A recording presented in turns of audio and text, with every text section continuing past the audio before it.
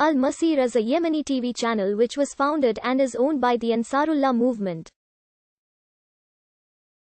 The TV channel is headquartered in Beirut, Lebanon. Al-Masirah was founded by the Ansarullah movement in January 2012 in Beirut, Lebanon, and is located next to Hezbollah's Al-Manar TV with backup studios at Hezbollah headquarters. On the 8th of October 2020, Twitter suspended the account of Al-Masirah. Al-Masirah introduces itself as a network that seeks to spread awareness and values of justice among different segments of Arab and Islamic societies in the context of the Quranic culture.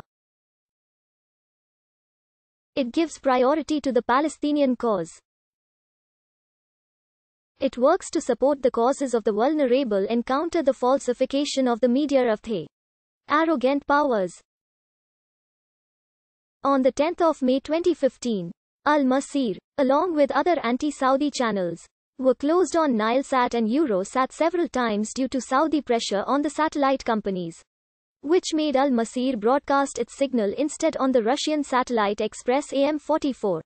After several months of being banned on Nilesat, broadcast is now online on Nilesat.